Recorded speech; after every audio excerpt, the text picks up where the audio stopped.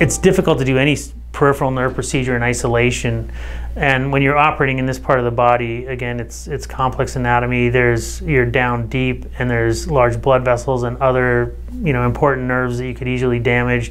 You can get into bad bleeding, so you have to sort of be brave, and you have to have good technique, and you have to be willing to work with these patients and sort of help them along through this process.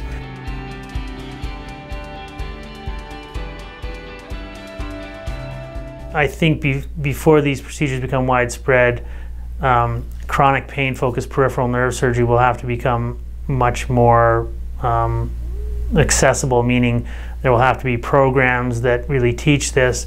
Eventually it will be, but it may take 50 years, 100 years, I'm not really sure.